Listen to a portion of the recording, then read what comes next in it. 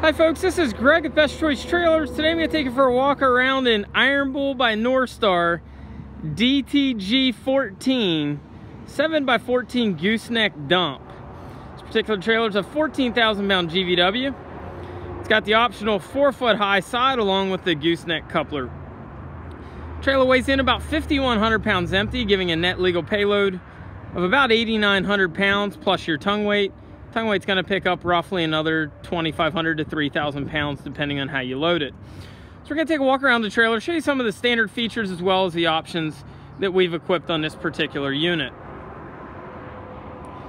I'll show you some of the outside. From the side shot there, you're looking, Ironbull does a little bit heavier trailer overall than some of our other manufacturers. They use a 10 gauge sidewall and floor. You'll notice toward the top of the sidewall they do an integrated keyway or body stiffener that give it a lot of additional strength. They also use a double broke tread plate fender with the fender gussets. Gives a lot of support, a little bit stronger than the single broke fenders, and then the side step kind of comes in handy on a high side like this. So there's a better look at the integrated body stiffener that they do. Now some manufacturers are starting to put this on, but the ones that do generally welded on. This here is keyed in, it's fabbed in. You also notice going down the side you've got stake pockets, then you've got all these little hooks, or what we call J hooks. They're for bunging down a tarp kit. So speaking of tarp kits, these guys do a real nice integrated kit. See there, it's got a ball bearing set with a spring loaded handle. You notice it's self-contained. We really like that. Instead of being a scabbed on add-on, it's an integrated system, very nice. They do dual jacks. Standard. Also notice a little detail. They're the only one I've seen that currently does this anyway, is the ball bearing set with a greaser on it. Handy little touch. Also notice they use an I-beam mainframe, and then this has an I-beam vertical and an I-beam neck as well. They also do your neck gusset. You notice there they CNC'd in the Ironbull logo. Kind of neat. These are what we'd refer to as a banjo eye. So banjo eye typically used to use chain to strap something down. You can also put a J hook in there if you want to tie something, or even a bungee as well. So you've got LED sealed beam lights. And again, as we said earlier, there's an I-beam mainframe going back. We'll put the dump up here in a second, show you that I-beam frame. These guys also do a nice job with the pinstriping on the trailer. Notice they pinstripe around their logo. Now they box out, instead of just a chain holder, they've actually got an under neck gusset. It's kind of a slick idea.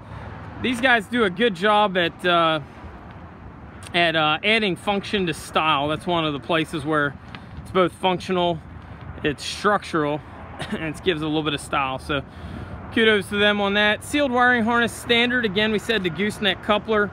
It's a spring-loaded latch system. Use your zinc-plated safety chains. Up front, they've got a front full-width toolbox, or they've got the 110-volt charger built-in standard. It is a power-up, power-down hydraulic. Again, the dual jacks. And then they've got the Interstate Deep Cycle Marine battery. This is a high-capacity Group 24.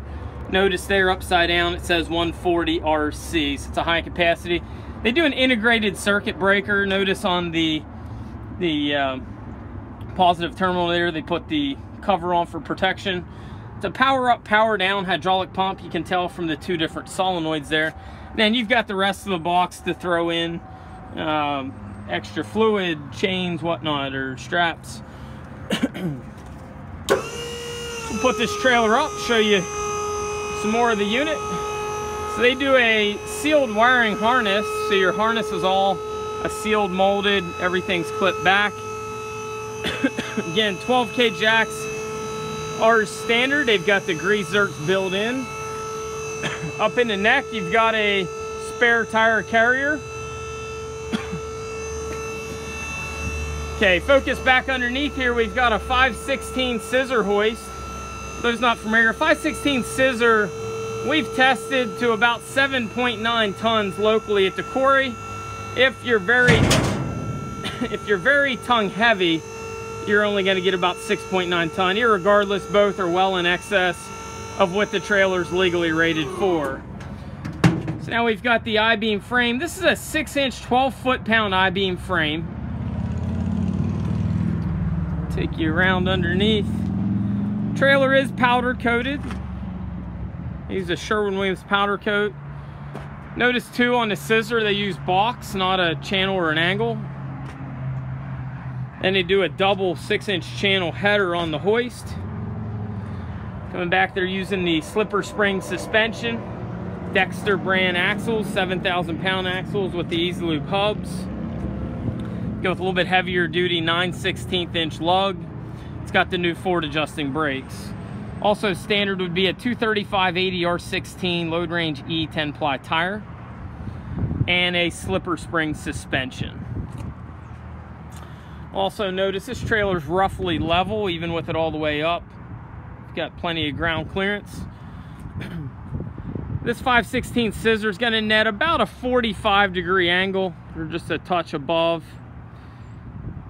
Plenty of angle for getting your material out. Now, Ironbull chooses to go with a little bit heavier bed frame than some. This is a 6-inch tube subframe or bed frame.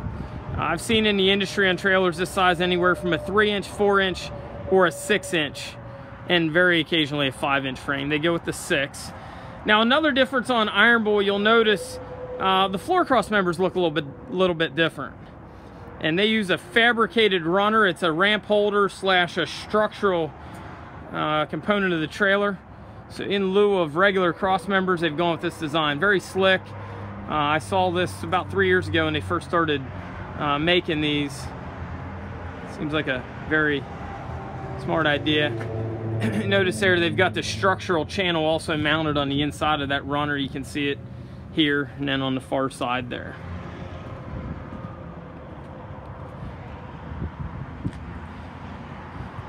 Put undermount ramps. They're roughly an 80-inch ramp. Again, they do the heavier double broke fenders. 10-gauge side with the integrated keyway. The one thing I failed to show you on this, but if you check some of our other videos, they do an auto latch system there that's pretty slick. You open up your cam bar lock, you swing it around, it auto latches. Very, very slick idea they got. Standard hinges with grease zerks. Now, a couple things. This gate is thicker than many we've seen. It's also built a little bit heavier. You'll notice the side framing on these, instead of fab steel, is all made out of box. Again, where it comes together there is all box tube framing as well. Also notice the ramps are fully adjustable. You can get almost full adjustment out of those. Traditionally, they do a 10-gauge sidewall floor. So from the top of the wall to the center of the floor there would all be one piece. Now, this being a high side, of course, they got to do them a little bit different. One thing that's important to note as well, they run their seams parallel to the trailer, not perpendicular. Generally speaking, on trade-ins, we've seen to see that the ones that run parallel just seem to stay a little bit less warped over time. Could be my imagination, but that's an observation from probably 50 to 100 dumps we've had traded in over the years. This is the 10 gauge, which is pretty well industry standard. Some use an 11, and then very occasionally we have one manufacturer we carry that uses 7, but they're the exception to the rule. 4 D-rings are in the corners. Notice they put them in the very corner. Some put them up the sidewall just a little bit out of the way. Some keep them in 10 inches. They put them in the very, very corner. So again, a trailer like this with the Goose is going to net you about 9,000 pounds plus your tongue weight. So you're going to get maxed out maybe 12,000 pounds in this. I say maybe because it really depends how you load the trailer.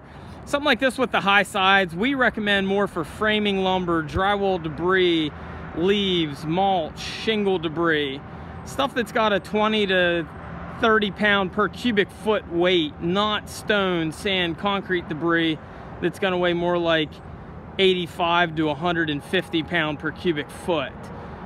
Trailer this size is going to net you somewhere right around 14 yards. So again, you could load something like this up generally with framing lumber and mulch and that, and fully utilize the full space of it. Now, that said, if you occasionally want to haul stone, of course you can do that. You're just going to get a less than a full load. If you have any questions on this or any of our other trailers, give us a ring, 717-220-4220. or visit us on the web at bestchoicetrailers.com. Thanks.